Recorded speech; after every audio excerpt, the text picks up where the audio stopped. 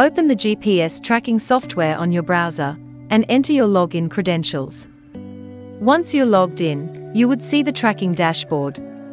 To access Replay View, click on the Map menu and select the vehicle you would like to view the replay.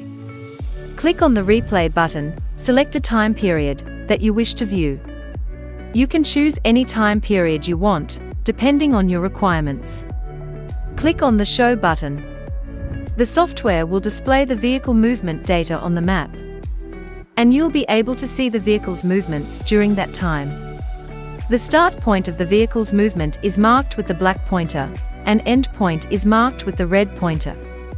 The stoppages are marked with the stop symbol.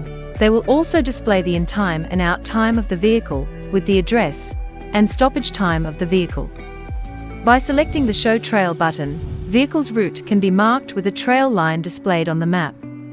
You can also see the details of the vehicle, including speed, distance and address, by clicking on the Show Data button. And you can zoom in and out of the map to get a better view and details of the vehicle. And also speed of the replay view can be adjusted by the drop-down button. You can also play and pause the replay view of the vehicle with the button provided on the dashboard. And you can also scroll in front and back as per your requirements.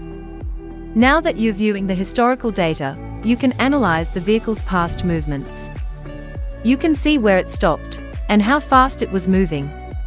This information can be useful in many ways, such as tracking driver behavior, identifying inefficient routes, and more.